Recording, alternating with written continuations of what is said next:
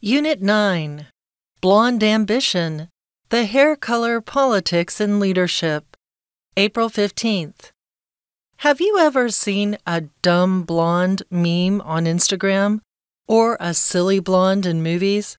For ages, blondes have been the subject of stereotypes, often portrayed as less intelligent or more focused on looks than their non-blonde peers. However, the rise of blonde female leaders nowadays is challenging these cliches.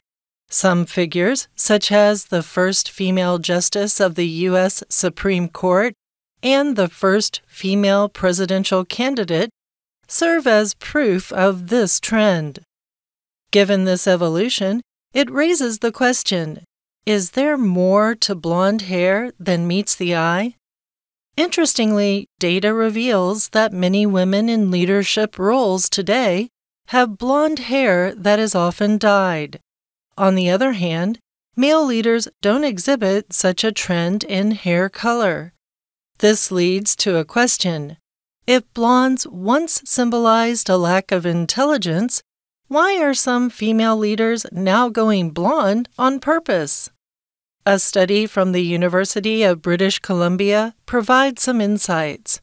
In an experiment, researchers presented 100 men with photos of both blonde and brunette women paired with commanding quotes. The brunettes were more often perceived as seeming unpleasant or bossy, while the blondes scored higher on warmth and appeal because of existing stereotypes. Blonde's friendly image is considered to soften the blow of commanding behavior. That's why, in leadership roles, experts think some women might use social perceptions to their advantage and lessen criticism through their hair color. The fact that even top-level women sometimes alter their appearance to fit in underlines a deeper issue. There's a substantial journey ahead in the pursuit of gender equality.